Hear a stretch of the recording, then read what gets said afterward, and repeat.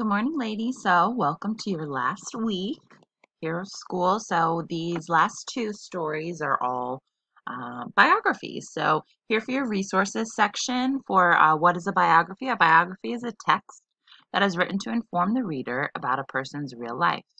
The person the biography is written about can be alive or deceased. So, some characteristics of biography: the author is someone other than the person being featured in the biography, includes important events from the person's life, and the author can use narration to share snippets of the person's life. Why do authors write biographies? Authors write biographies to inform their readers. So again, if we're talking about author's purpose, the purpose of a biography is to inform. Authors believe the person they wrote the biography about is important or made a contribution to other people that other people need to know about. Okay. So then again, we have some other resources here. I'm going to go through now the tips for analyzing real people and biographies. So these are some questions that you can ask, things you can kind of check in with yourself as you're reading a story. Why do people care about this person? Why did they achieve? What did they achieve, create, inspire, or remove that impacted others? What was going on in the world during the time this person lived? If the person is living, focus on that person that is currently living. Think about what is going on there that would support that person or provide adversity. Is the person famous for something positive or infamous for something negative? Why would someone want to know more about this person? What makes he or she unique? Another thing you could do is to form your own opinion about the person based on the information provided.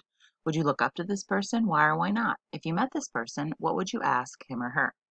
Compare and contrast. Think about other historical figures or people you know and classify any similarities or differences you can make. Think about their words, thoughts, and actions and identify connections, whether supporting or opposing.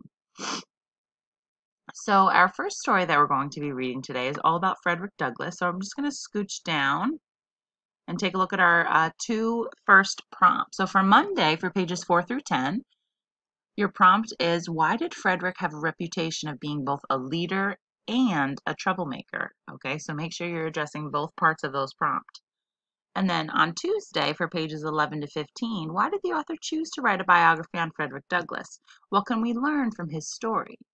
Okay, so again, we learned in our little tips and tricks for identifying and analyzing biographies that the author's purpose is to definitely inform. So I want you to kind of build on that when you're doing your prompt for Tuesday to make it your own. All right, so now let's get into the story. Frederick Douglass, Forever Free.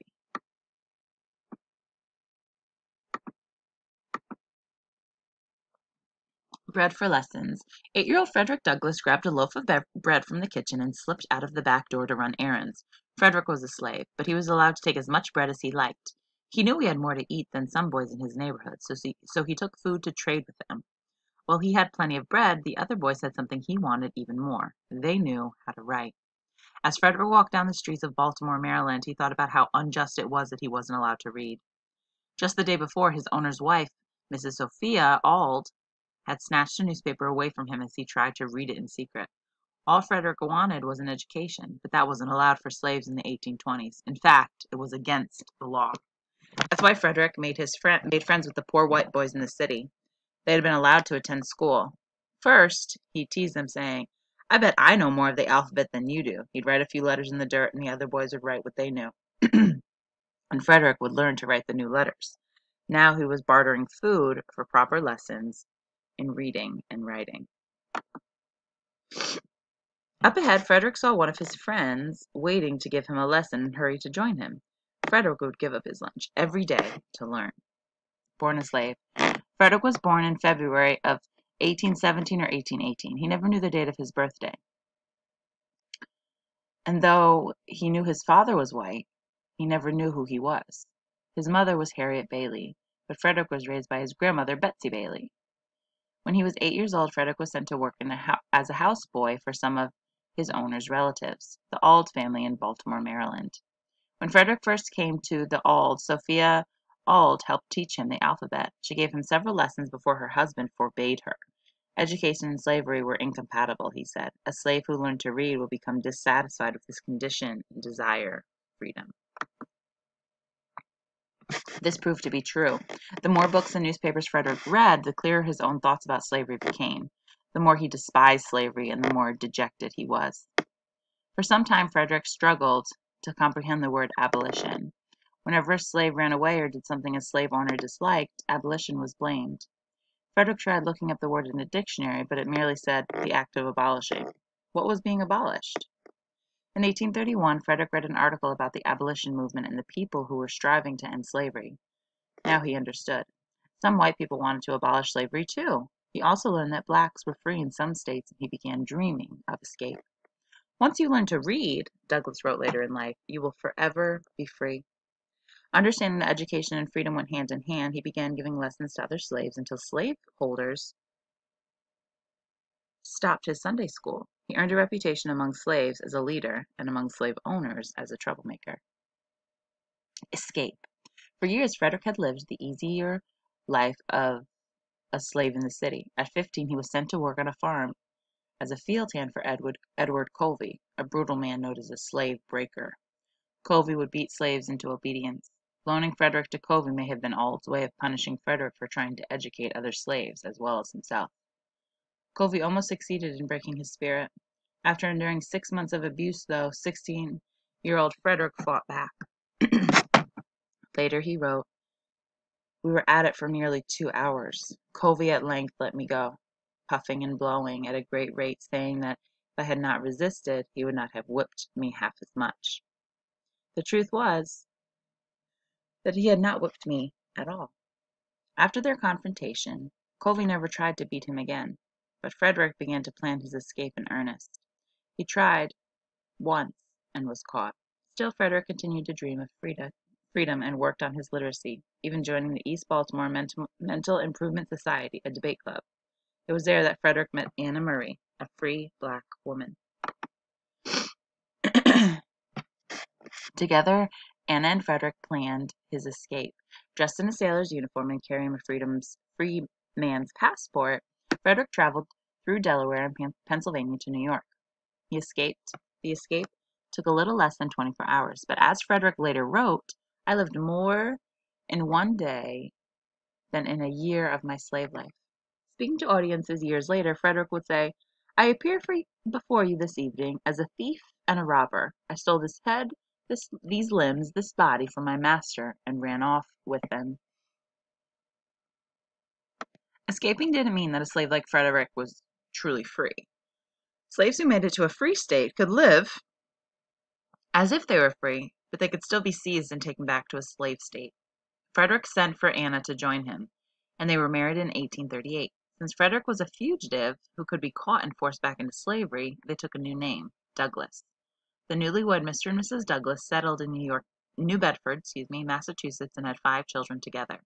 A railroad for runaways. Abolitionists organized a secret network to help fugitive slaves in the 1800s. This network came to be called the Underground Railroad. Places with food, clothing, and shelter were called safe houses or stations because many fugitives traveled on foot. People helping the slaves, known as conductors or station masters, tried to provide a station every 15 miles. Frederick Douglass stayed in safe houses when he first escaped. He himself later became a station master in Rochester, New York, helping some slaves escape to Canada. So at this point in time, ladies, if you want to pause the video, this is our first pausing point for our first prompt, and now we'll continue for Tuesday. Excuse me. Writing and speaking. Douglass began to speak at anti-slavery meetings.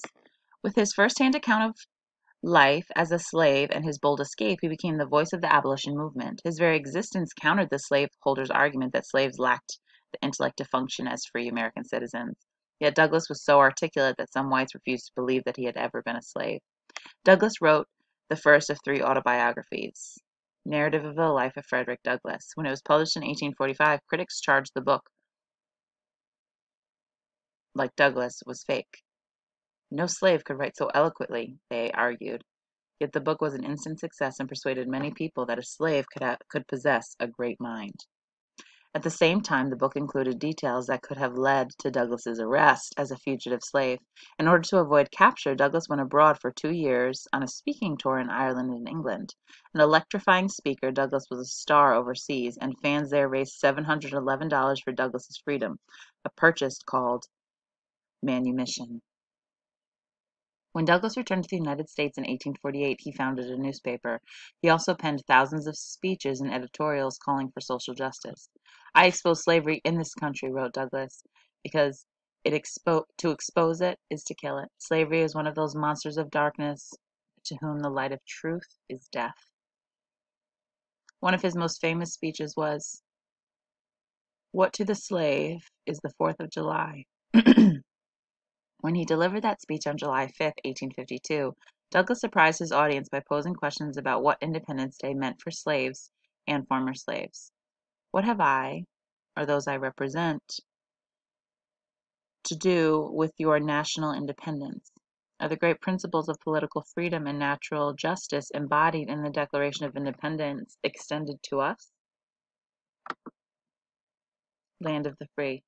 By the Civil War, Douglas was the most admired African American in the United States. In 1863, he served as President Lincoln's advisor during the drafting of the Emancipation Proclamation, an order that freed the majority of the slaves. Yet the abolition of slavery wasn't a stated goal of the war, though Douglas repeatedly urged Lincoln to make it one. Some historians think Douglas helped inspire the renowned Gettysburg Address and a Lincoln inaugural address. Douglas also convinced Lincoln to allow black soldiers to fight for the North.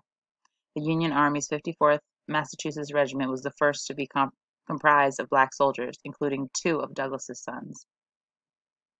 Douglas and President Lincoln. Lincoln and Douglas didn't always see eye to eye. After Lincoln died, though, Douglas gave the keynote address at a memorial honoring him.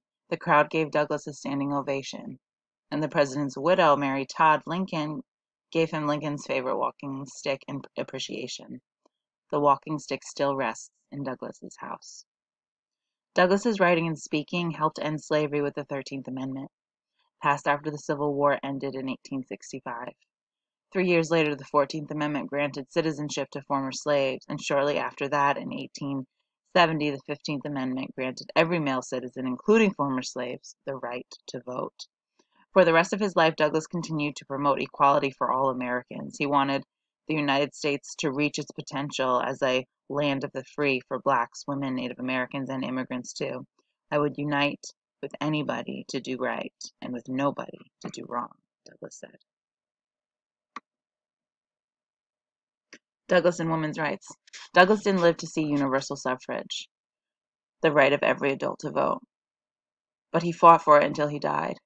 Eventually, in 1920, the states ratified the 19th Amendment, granting women the right to vote.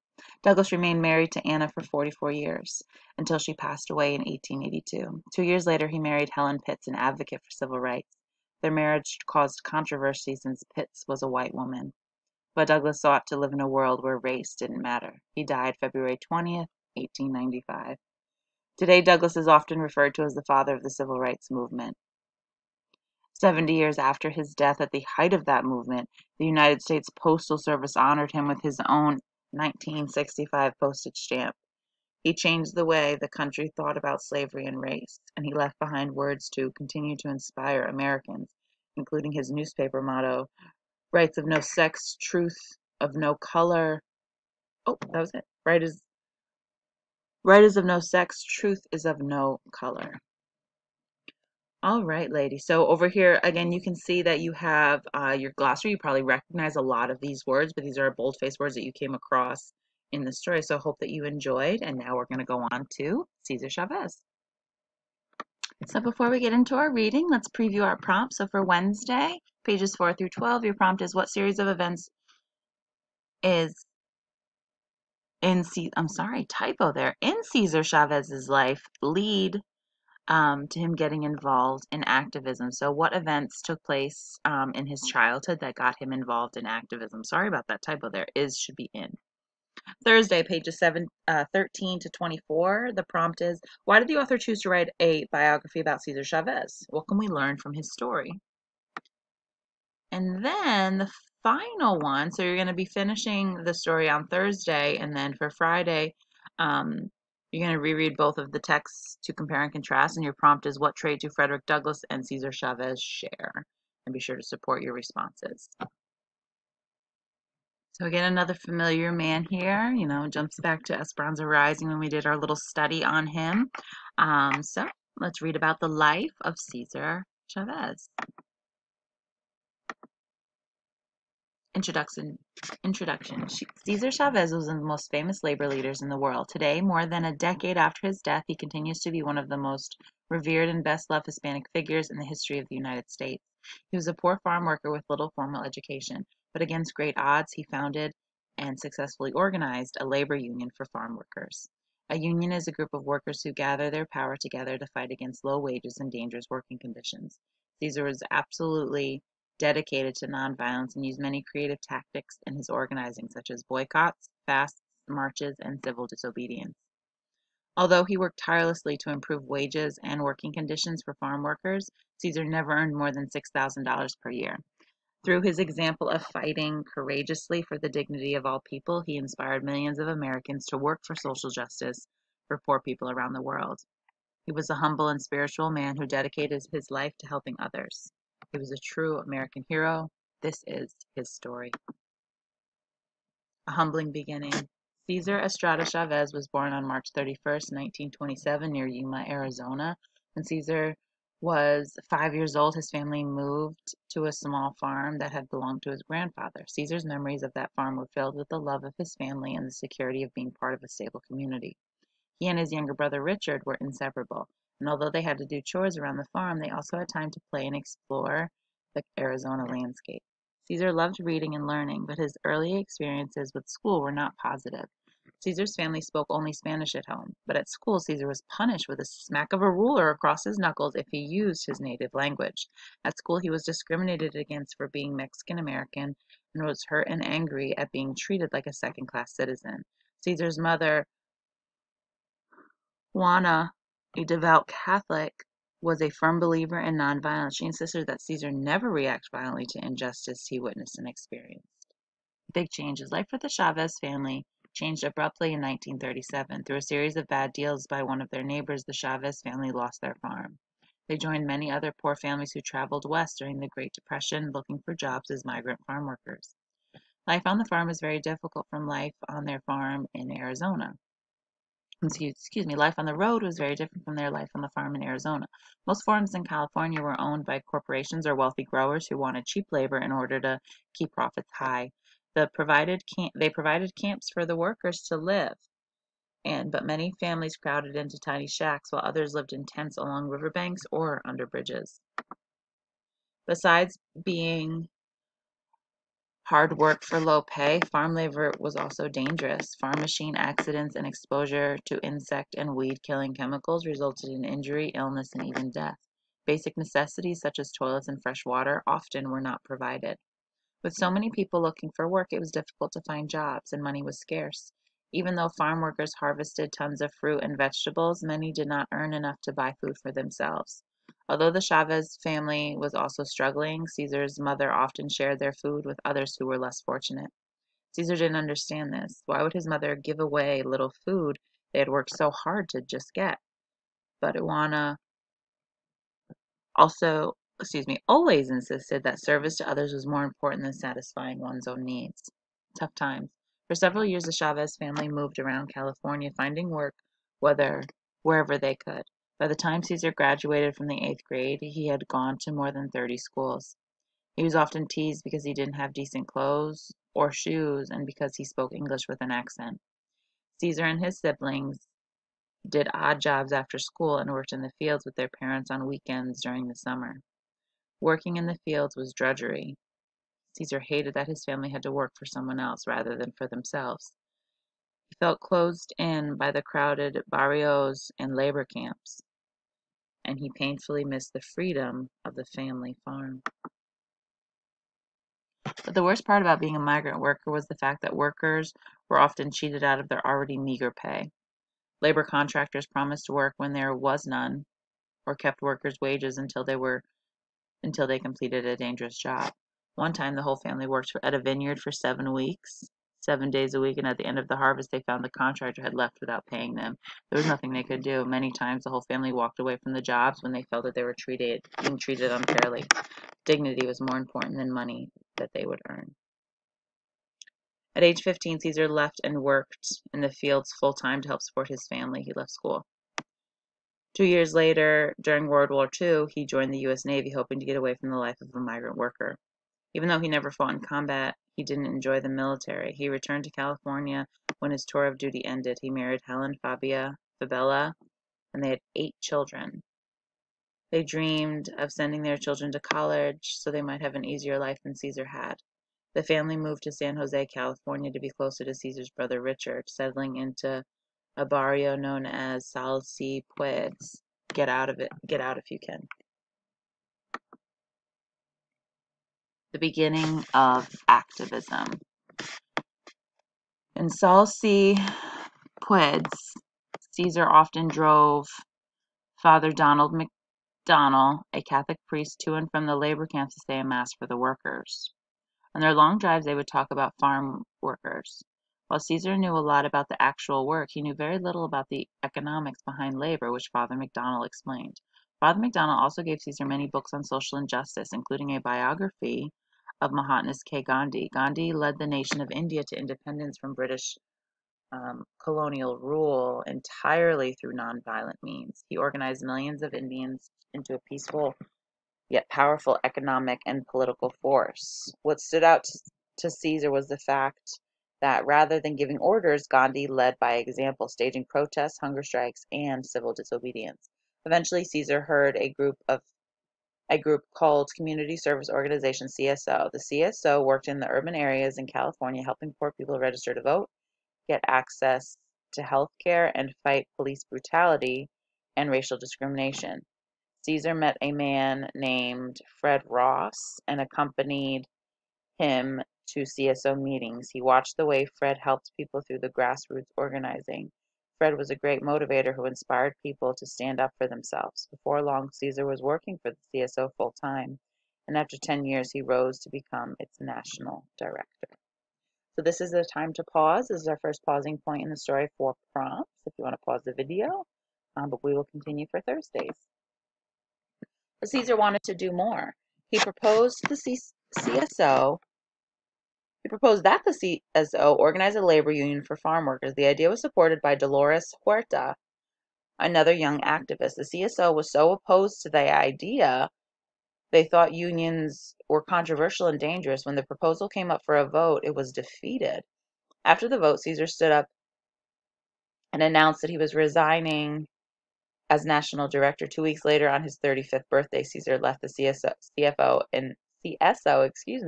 in order to start a union for farm workers. Si se puede. The birth of a union. A labor union is a group of workers who organize together, pooling their money and power. Unions are much stronger than individual workers, and as a group, unionized workers can demand certain rights and benefits. If a union is dissatisfied with a job, it can go on strike, refusing to work and shutting down the industry until its demands are met. Many factories, mills, mines, and docks had been unionized in the 1930s, resulting in higher wages, safer working conditions, and other benefits such as medical insurance. But many people considered organizing a labor union for farm workers to be impossible. Farm workers moved around following the crops, not staying in one place long enough to plan action. Also, there were often recent immigrants who did not speak English well and were afraid to make trouble for themselves. Finally, unlike industrial workers, farm workers had no laws protecting them from being fired if they tried to organize. For farm workers who lived in labor camps, being fired meant not only losing their jobs, but also losing their homes. Caesar knew a union could make big improvements in the lives of farm workers, but he believed that even though others had failed, si se puede, it could be done. Cesar and Helen moved to Helen's hometown of Delano, California, where her family could help care for the children. Helen's support of Caesar's work and goals was crucial to Caesar, since he would not have an income. Caesar began driving up and down the fertile San Joaquin Valley in an old beat-up station wagon. He met with farm workers in their homes and talked with them about their problems. His plan was to build the union slowly, one worker at a time. He felt very strongly that the union must belong to the workers, not to outside organizations. Cesar was small and soft-spoken, but he was very persuasive. Soon others, like Dolores Huerta from the CSO, joined his efforts, although none of them, including Cesar, were paid. Many times Cesar didn't know how they would buy gas or food, but somehow things worked out. Often the farm workers fed Cesar and the other organizers when they came to their homes. Huelga! Remember what that means? Anybody? From Esperanza Rising, remember Huelga means strike. Strike. The Delano Grape Strike. In 1865, a group of Filipino farm workers went on strike against the Delano area grape growers. They were asking for a pay raise. Oops, too far. Sorry. They were asking for a pay raise of $1.40 an hour. Pay raise to $1.40 an hour, excuse me. Cesar had hoped for another 2 or 3 years of organizing before calling a big strike, but he knew he had to support the Filipino strikers. 1 week later, 1,200 member families of Cesar's National Farm Workers Association, NFWA, voted to join the strike. All of the laborers stopped working, even though there was only $82 in the union treasury to support them. Wow. Workers set up picket lines in the fields, proudly waving their homemade Union flags, which were red with a black eagle in the center. Support for the strike was strong, but Cesar knew that it would be a tense situation. Right from the start, he insisted that the Union members never use violence. Cesar also understood that in order for the strike to succeed, it was important to get support from the outside of the Delano area. Strikers and their families went to cities all across North America, telling people about the working conditions of the grape pickers and asking them not to buy grapes. The boycott would take business away from the growers until they were willing to sign a union contract. During the long struggle, Cesar worked tirelessly, and like Gandhi, he led by example. His deep religious faith helped him through many tough times. Angry grape growers made threats on Cesar's life. He also faced challenges from within the union. At one point, some of the farm workers became discouraged and wanted to resort to violence. If the grape growers wouldn't listen and the police kept trying to break up the picket lines, why shouldn't the workers fight back? Cesar had to make the workers stop and think about what they were suggesting. He went on a water-only fast that lasted 25 days. Those who still wanted to use violence would have to face the consequences of allowing Cesar to starve. The fast had tremendous impact. People worried that Cesar would damage his health. When they saw him making a huge sacrifice, it made them think about what they were doing. Cesar's fast re-energized the farm workers and put an end to the talk of violence. Just the beginning. Support for the boycott continued, and after 5 long years, the Delano grape growers agreed to the union's demands. Against all odds, Cesar's efforts had succeeded. As sweet as it was only the beginning. For Cesar, working to improve the lives of farm workers was a lifelong endeavor. He often said, "The rich have money, but the poor have time." For the rest of his life, Cesar continued to work on behalf of the farm workers. In 1972, Cesar's union chose a new name, the Union Farm Workers of America, UFW. Membership grew to 80,000, and the union expanded to other crops besides grapes. There were other strikes and boycotts, many of which received great support from the American public. At one point, a poll showed that 17 million Americans supported the UFW. In 1975, California finally passed a law that protected farm workers from being fired when they tried to organize. There were also tough times. Though the UFW remained nonviolent, strikers were often victims of violence. Between 1972 and 1983, 4 farm workers and 1 supporter were killed. Cesar also undertook 2 more fasts. The last one, which ended after 36 days in August 1988, called attention to the harm that pesticides caused farm workers and their children. Cesar's legacy. Cesar Chavez died peacefully in his sleep on April 23, 1993. He was 66 years old. Young.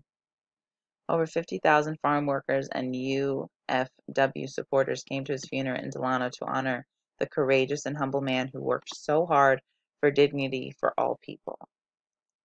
It was the largest funeral for any labor leader in the history of the United States.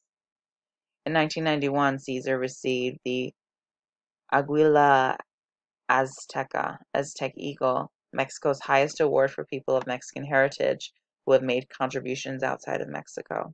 On August 8, 1994, Cesar became the second Mexican American to receive the Presidential Medal of Freedom, the highest civilian honor in the United States. President Bill Clinton presented this award to Cesar's widow, Helen. On August 18, 2000, the state of California officially made March 31st Cesar Chavez Day of Service and Learning. On this special day, school children across the state performed service for communities in California in honor of the life and work of Cesar Chavez. So this was kind of a cool extra thing that they had here to kind of explore more if you wanted to really dive in and learn more about Cesar Chavez and really add to your knowledge. That was kind of a cool thing that was included in here.